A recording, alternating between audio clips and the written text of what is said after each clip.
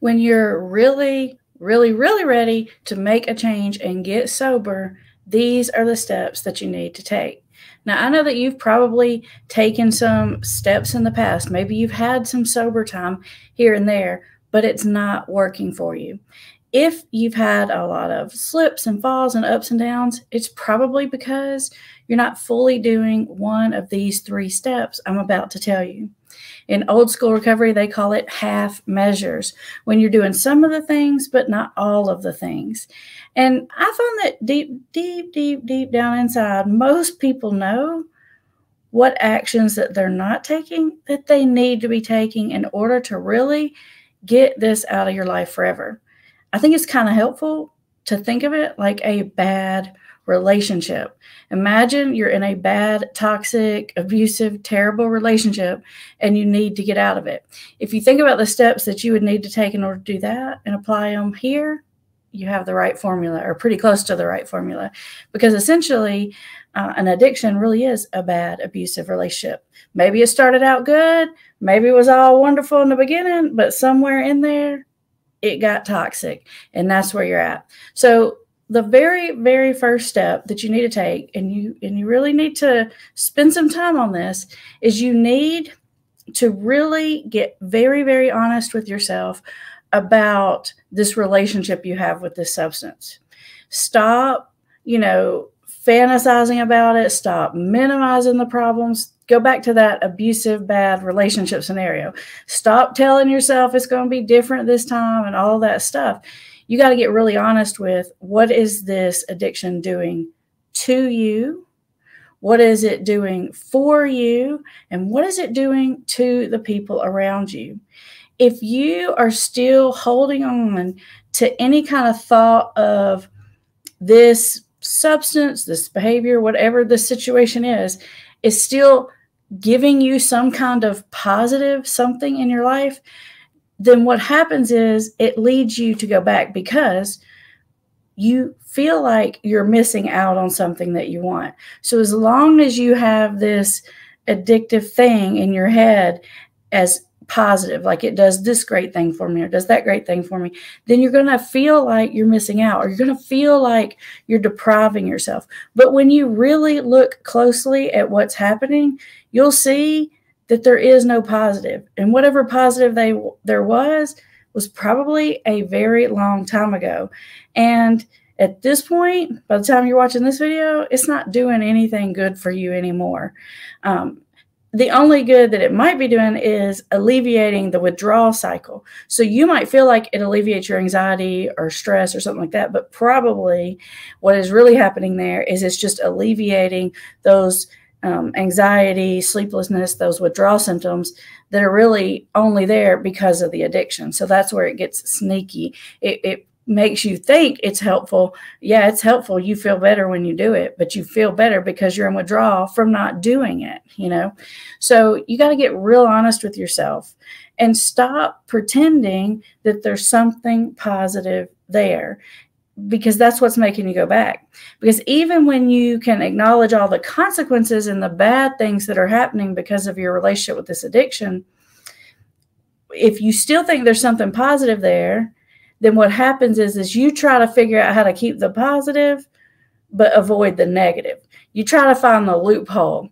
You try to figure out, how can I keep this relationship in my life, but not really let it go?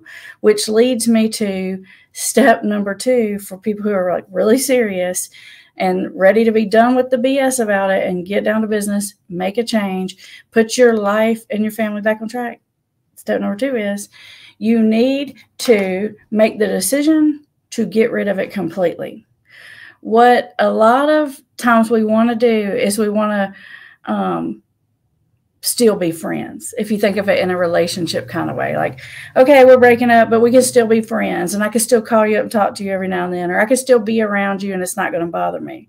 No, when you are getting out of a toxic, nasty mess of a relationship, you're going to have to cut it off. Not do less of it, not spend less time with you, like cut it off completely. And there's a lot of things involved in that. When I say that, I mean, stop convincing yourself you're going to do it less. That's not going to work.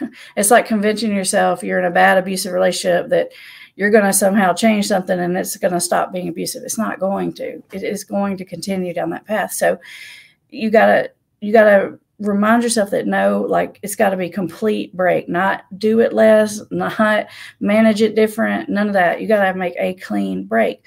But not only that, but you also have to get it out of your life in all the other ways. So if we go back to the relationship metaphor, you need to take the pictures out of the frames. You need to get rid of the stuff you had together. You need to delete all those pictures that are on your phone, or at least put them somewhere where you can't get a hold of them. Get rid of all the reminders. And so when it comes to addiction, that means getting rid of the paraphernalia, getting rid of extra substances that you still have. I mean, I can't tell you how many times I hear people make excuses for, if they're addicted to a substance, for keeping that substance like in their house. Come on now. You know that's a bunch of BS. Stop. That's ridiculous. Eventually, you might be able to be around whatever that thing is and it not bother you. That's a real thing. But that's probably not going to happen for you in the early stages. Y'all, hold on a second. I got to plug up my computer. I didn't realize it wasn't plugged, or else we're going to get knocked offline here. So as I'm plugging up my computer, think about what you're still keeping around. And I know you're going to have a million excuses for keeping the reminders around, the paraphernalia around, the substance around, the access around. You know, if it's gambling and you're keeping the apps on your phone, are you crazy? Are you silly? If it's pornography and you're keeping your subscriptions up and you're keeping apps and all that kind of stuff, you know that's not going to work. You're not being serious about it when you do that, because what you're doing is you're leaving, number one, a lot of triggers, which are going to make it a lot harder. And number two, you're leaving like this big safety net in place is what you're really doing. Now, you're going to have a million reasons to convince yourself why you don't need to get rid of this or that or the other. But you're lying to yourself. You're rationalizing and you're justifying. Because if you've done step one properly and you've gotten really honest with yourself about what this substance is doing for you, to you, and to the other people, then you're going to get very, very serious about removing it from your life, because you're going to be honest with the magnitude of the problem, and you're going to make whatever changes you need to make in order to make that possible. So get rid of it. Get rid of the reminders. Get rid of the access to it. Make it really, really hard for you to get a hold of it if it's a substance or a thing or something like that. Put as much time and block between you and that thing as absolutely possible. If it was a bad relationship, like a bad girlfriend or boyfriend, you would block them from your phone. You know why you would block them from your phone and not just tell yourself you're not going to answer their calls? Because you know you're going to break down and answer their calls. Same thing here. You've done that before, right? If you think about relationship, you've done the thing where you've been like, I'm just not going to answer their calls. You know, if you see that number, you're probably going to answer it. And if you don't answer the call, they're going to send you enough text. One of them text messages is going to instigate you to the point you're going to say something back and you're going to re-engage. So be honest with yourself. Block it like a relationship. Like block it from Facebook, from your phone, from everything. Get away from the access to it as far as you can get, at least for the first like 3 months. Okay. Now, the third step is the one where pretty much all the action comes in. The third step really involves a lot of little smaller steps. And this is where it can kind of differ a little bit for each person, but you know deep down inside what you need to do. When the third step is all about do whatever you need to do to make it possible. And I can tell you the typical things that you need to do. And we've already done the one of them in step 2, which is get far away from it.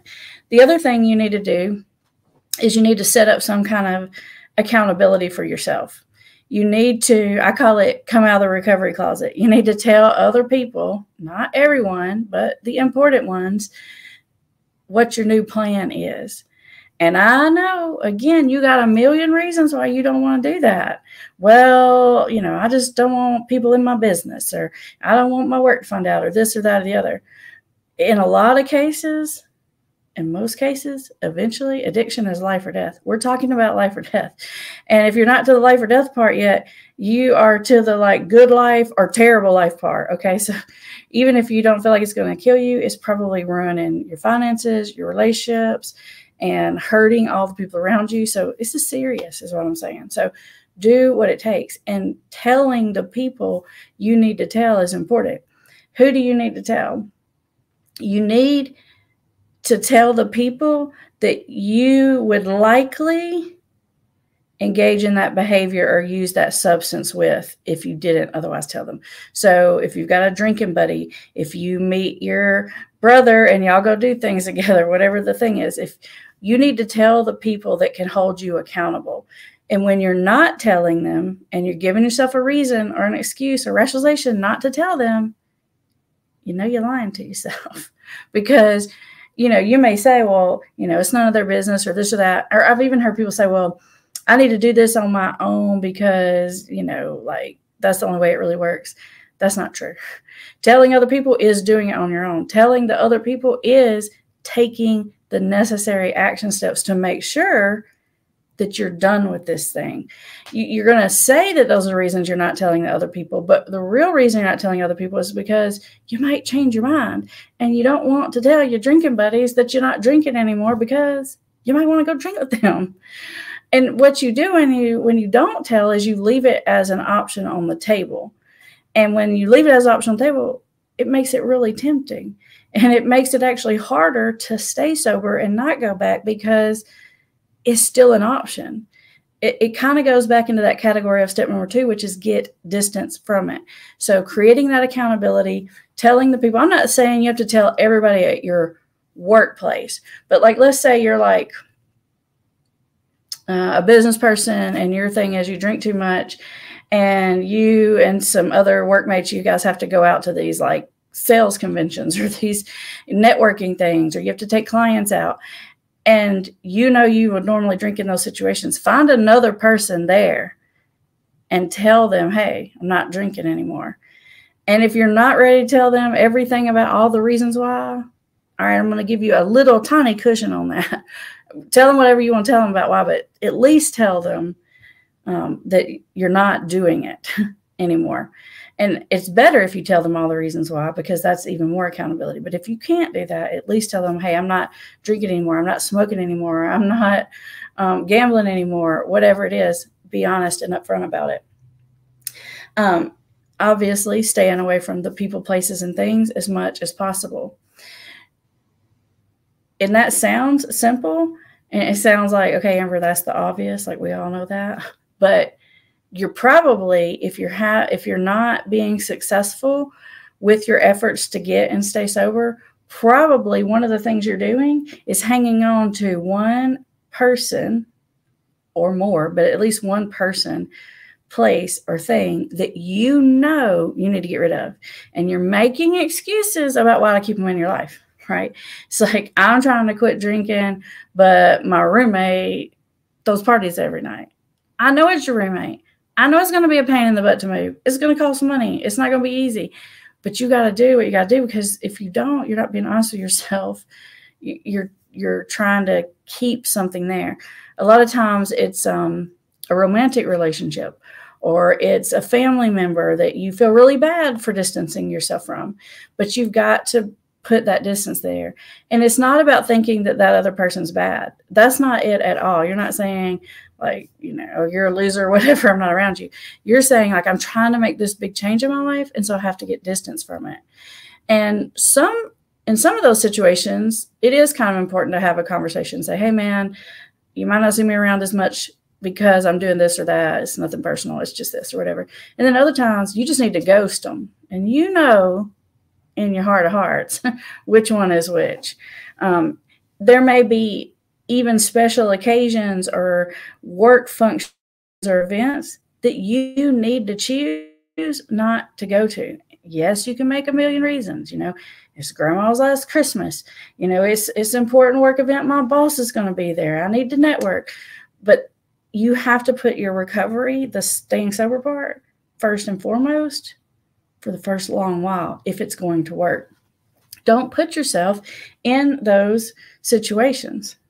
The other action step that you need to take pretty quickly once you've made this decision that you want to get sober for real is you want to put some things in place to keep you on track. So far what we've talked about is getting rid of things that are going to take you off track.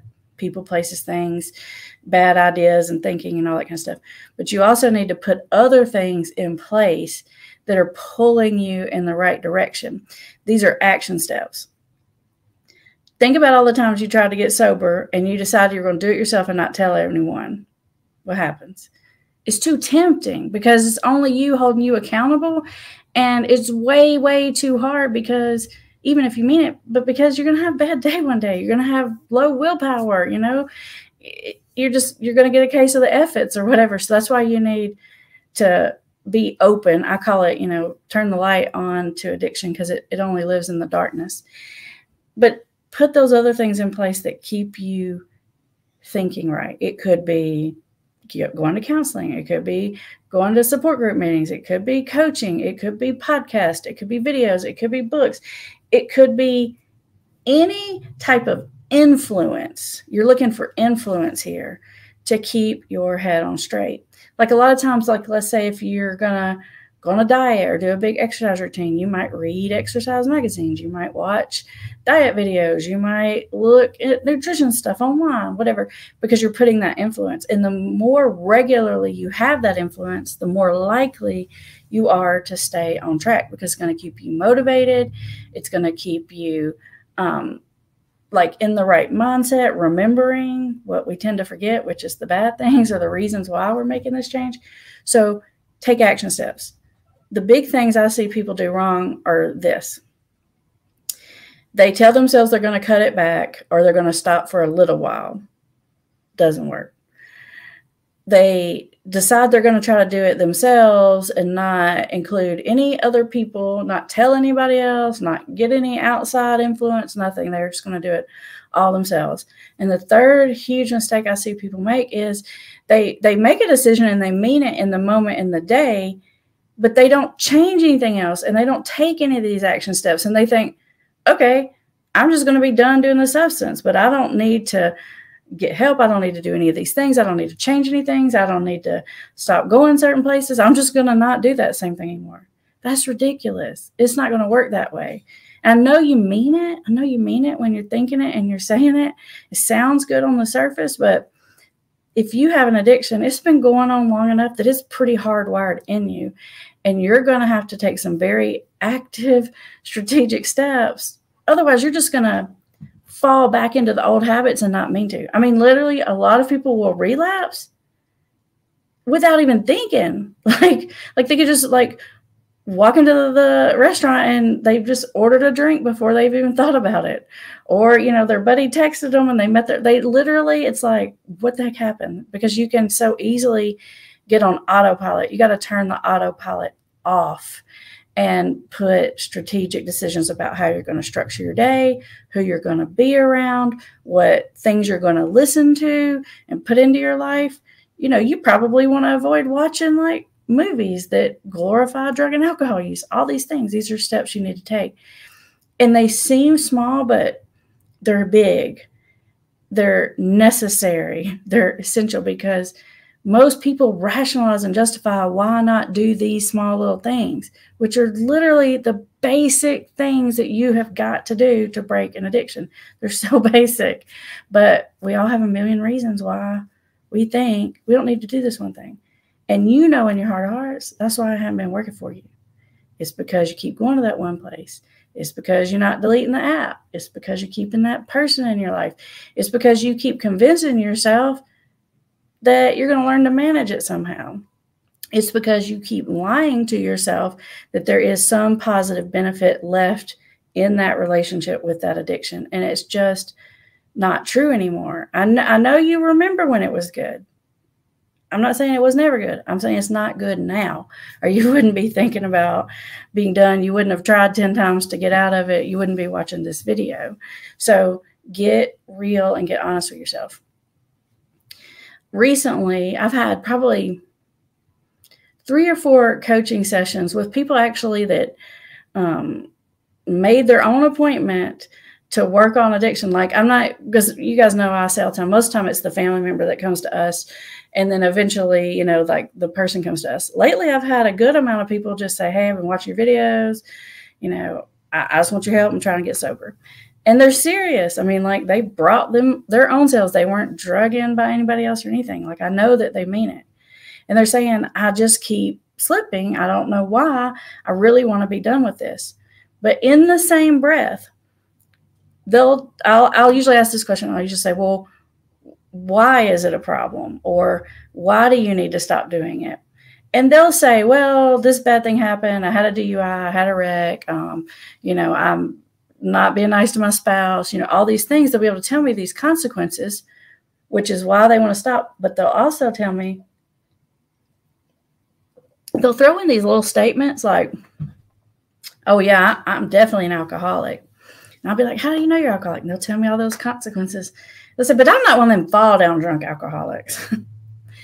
And that, when I hear that, that's, in my mind, it's like, there it is. That's why this person keeps relapsing, is because there's another thought process that goes with the, I'm not a fall down drunk alcoholic, or I'm not that bad of a drug addict, or I'm not like using those drugs. You know, I'm just like doing this over here or whatever.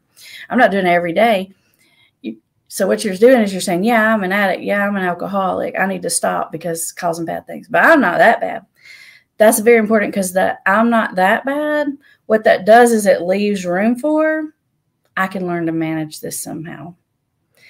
That thought right there is the crack in the armor, in the dam, that is allowing you to lapse back over and over and over again. Because on one hand, you're like, yeah, I know that this is a problem for me. But on the other hand, it's like, but I'm not like real bad like some of those people.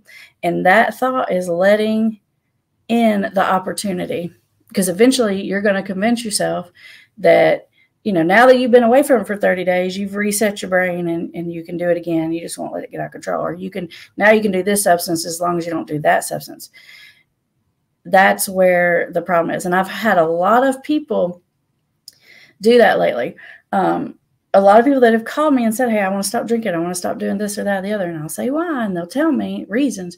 But then they'll also tell me how their life is really good and they're functioning and they're doing all these wonderful things. And yeah, they're an alcoholic, but they're pretty functional and it's not that bad. And there's some truth in that. There may be some truth in that some of the big horrible things haven't happened to them yet. Like, you know, they still have a job, you know, they're not in prison or something like that.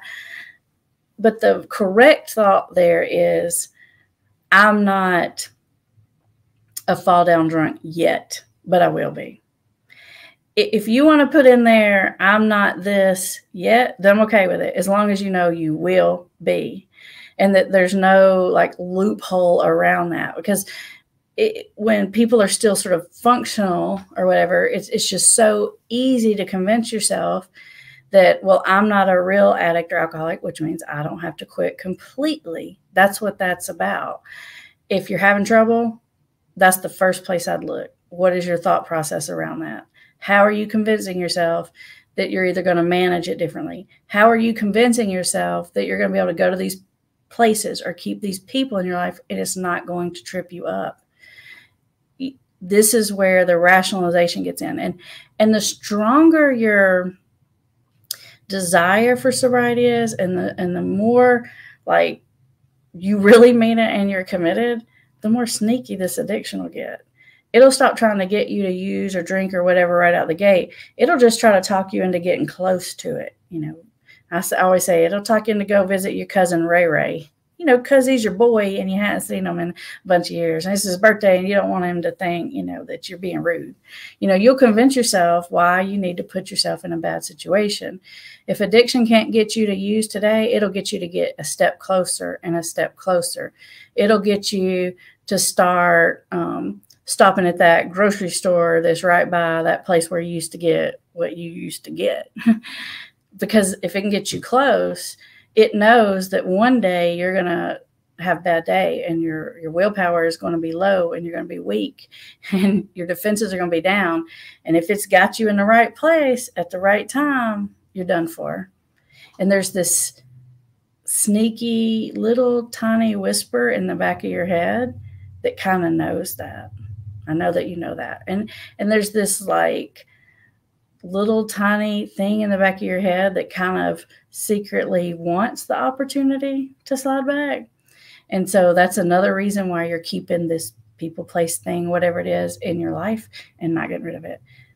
This is about honesty. This is about humility and the willingness to do what you've got to do to get on the other side of it.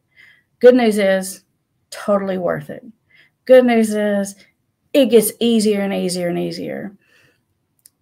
Pretty much everybody I've ever dealt with that got on the other side of this felt better. Like I can literally look at them within weeks of making this choice and they look like different people and their vibe is like a different person and their, things are better for people usually within weeks. And from that point, it gets better and better and better.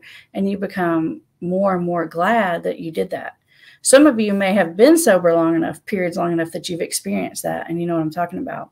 But somewhere back in your head, you convinced yourself to undo one of these things I just told you. You convinced yourself that whatever that thing was still positive. You convinced yourself that it's okay to go on that cruise because you've been planning this vacation for a while. And I know you're only 4 weeks sober, but you pay for this cruise, you need to go on it and you're trying to quit drinking. The rationalizations, that's what you've got to catch and stop. I would like to say hello to the people who are joining us live and the people who are joining us on the replay. We are so glad you're here.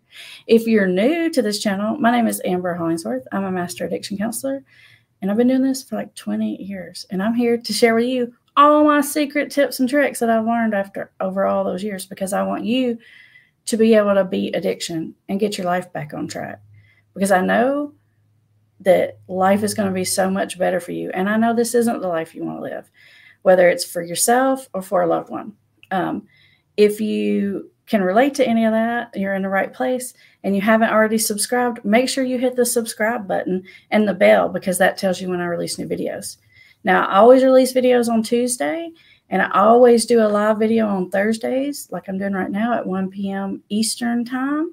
But pretty regularly, I release some other videos in there, just kind of like when I get a random idea or have some extra content, I release it, and you won't know it unless you've got that bell notification turned on.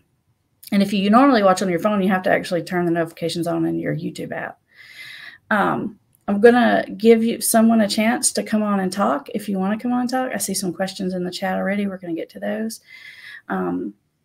And while we do that, I will remind you, as always, there's always links in the description for other resources.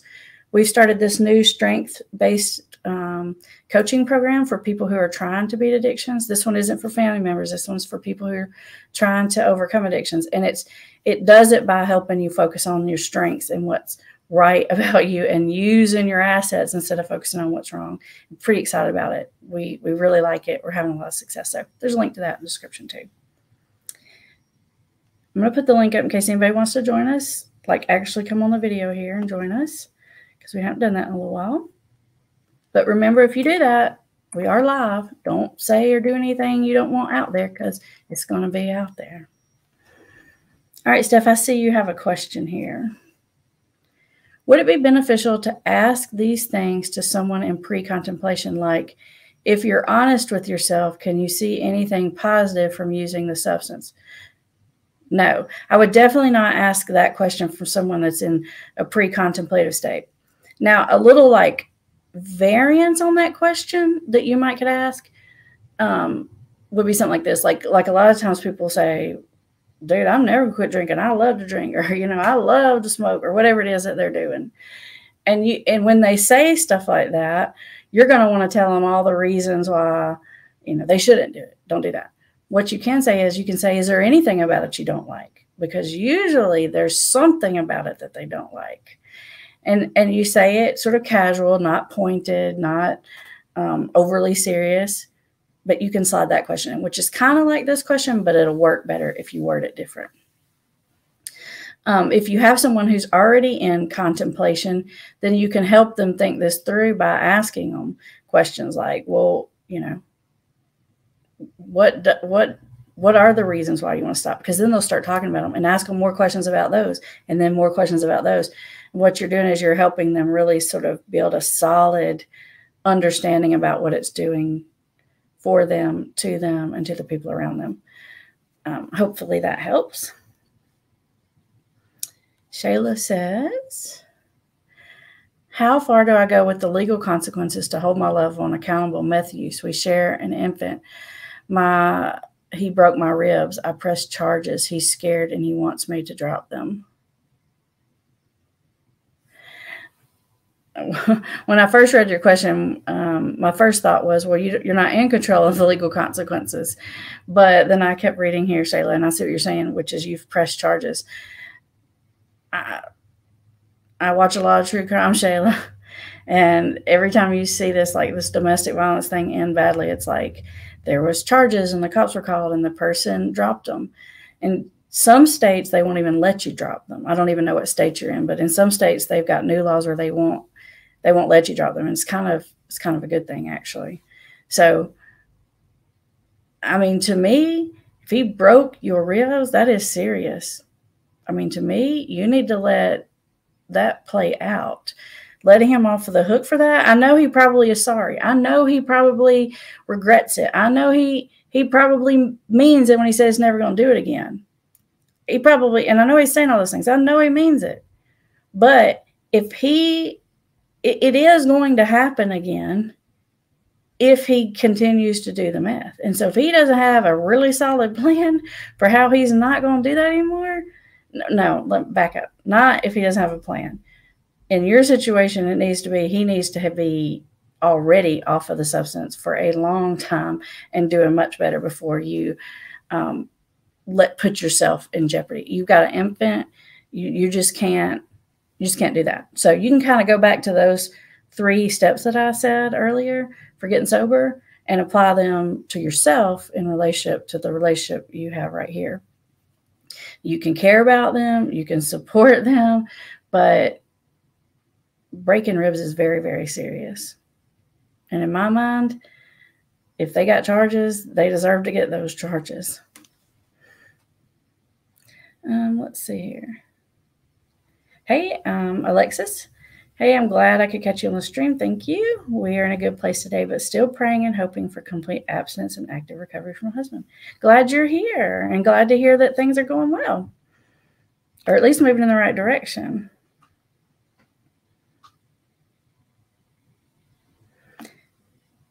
Hi, is it Ananda from Brazil? And let's see here. Hey, Shayla. I think we said your question earlier.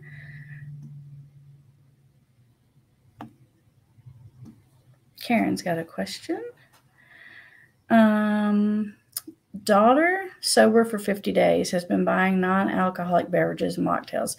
This is a good question, Karen. I get this one a lot. For years and years and years, my answer was always, this is a bad idea because it tastes like alcohol a lot of times, smells like alcohol, feels like it in your hand, sounds like it when you open it.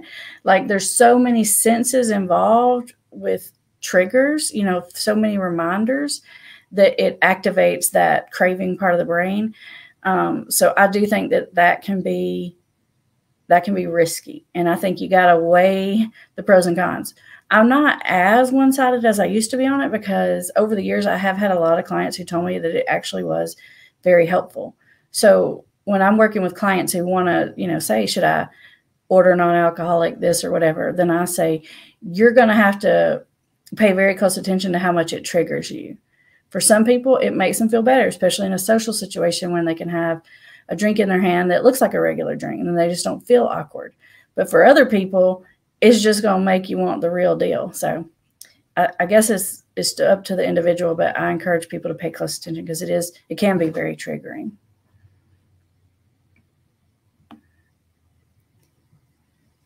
see. Let me see if I can say this name. Mimiachi Design, Mama Achi Designs. How do you help someone on dialysis not drink? I don't know that my answer to that would be any different than my answer for any other circumstance. It feels like it'd be different because the situation is more dire. And I wish I could say that there's other strategies you could use, but the strategies that I teach on this channel are the most effective ones, regardless of the stage. So, you know, if you follow the steps that we teach on this channel, those are the steps. If you're in our invisible intervention program, that outlines for you step by step by step how to help someone get sober, even someone that's in denial. So let's see here. Hey, Anthony. Hey, yo mama. Hey, Steph. Let's see here. Steph says, thank you so much, Amber, for your free content. I noticed an almost immediate change in myself and my spouse when I started implementing what you teach. I now have hope. Hey, that's awesome. Thank you for sharing that. And I'm so glad that you're seeing results. I feel like usually if from the family perspective, if you start to do these things that I teach you, the addiction may not go away immediately, but the situation starts to get better pretty quickly. And the addiction part eventually comes, but the relationship starts to get better first and then the addiction part. So glad to hear you're having good results. And thank you for sharing that with us.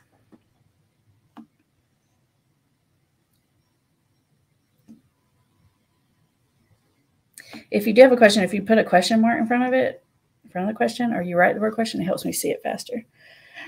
Let's see. Bianca has a question. Hey, Amber, can you give me some advice on how I can stop having so much resentment and paranoid about everything my husband does?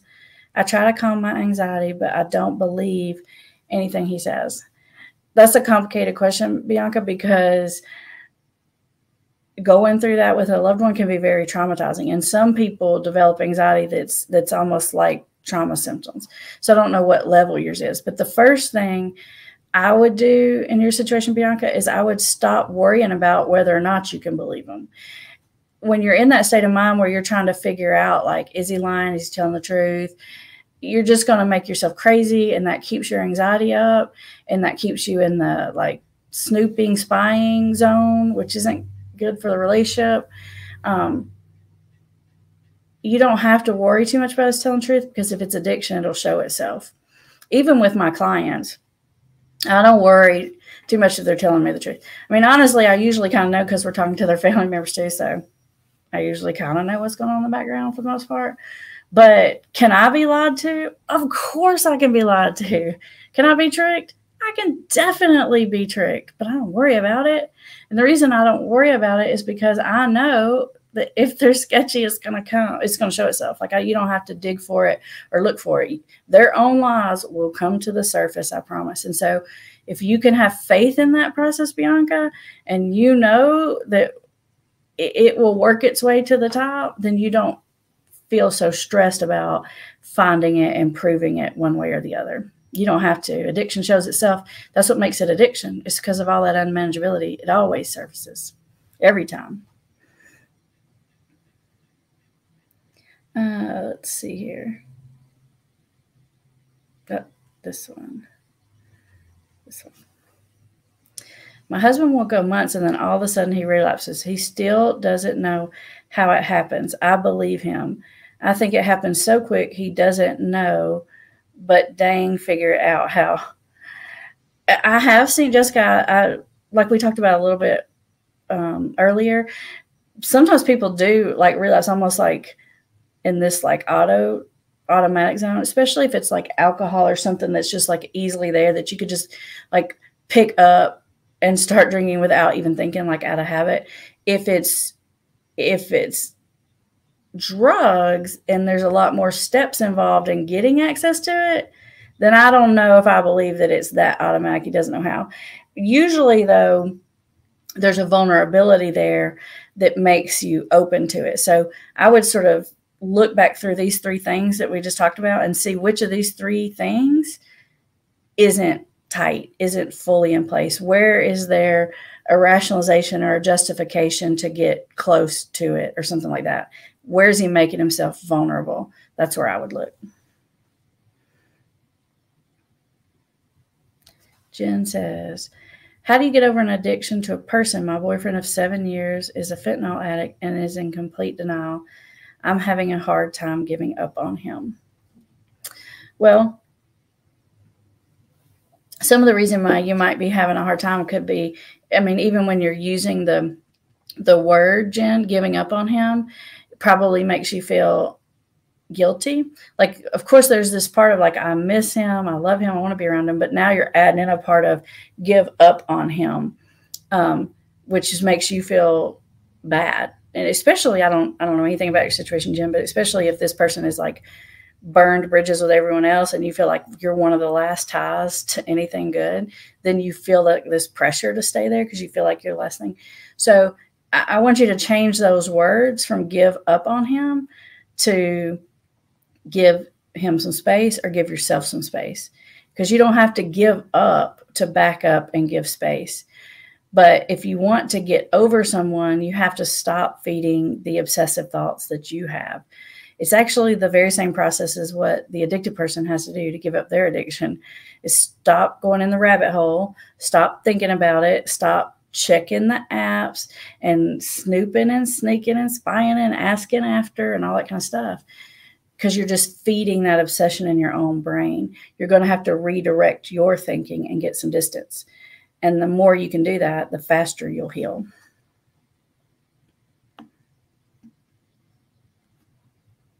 Gail says, do you feel most addiction stems from trauma? How do I best support my AH coming out of rehab? Last time, he only lasted 48 hours. A lot of people in this field, Gail, will say that all addiction comes from trauma.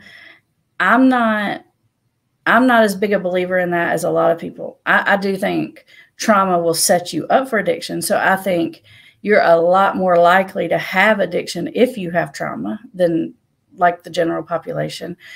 But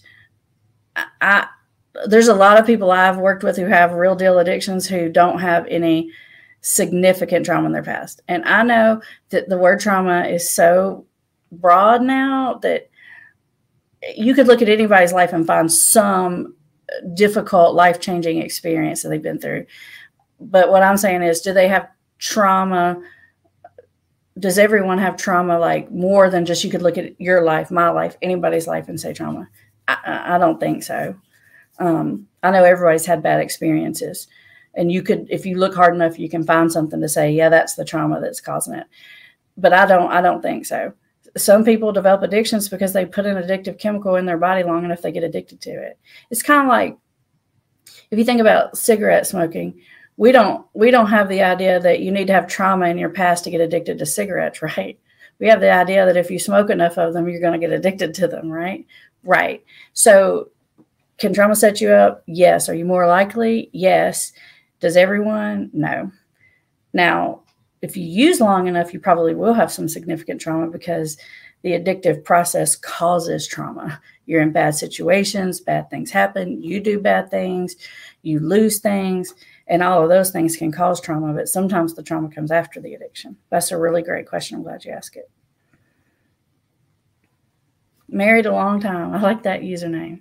Says, he can control the alcohol, he thinks. He doesn't do anything horrible, but he has had a stroke and doesn't believe it was the alcohol.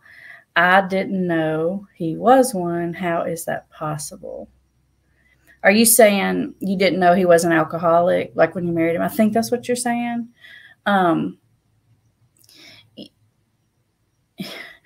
This is kind of, to me, it sounds like he's in one of those situations where it's like, when you say he doesn't do anything horrible, it makes me think that he's probably fairly functioning. But you can rationalize anything, right? I've had people tell me, I'm not alcoholic, I've never beat my wife. I'm like, what? That's ridiculous. I'm not a drug addict, I've never pawned anything before. I'm like, what? Like, it's not, that's not in the DSM criteria, you know. There's always a way to say, I'm not this bad or I'm not that bad. I don't really have an addiction. Now, I'm telling you that. That doesn't mean that I think you should go and tell him what I just said. That's not what I'm saying. Don't do that.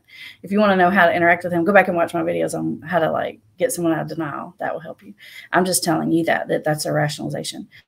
And the stroke, I've seen people with like very serious medical problems that were definitely stemming from their addiction, but there's always a way to say, no, it's not really the drinking. It's not really the drugs. It was this or that or the other.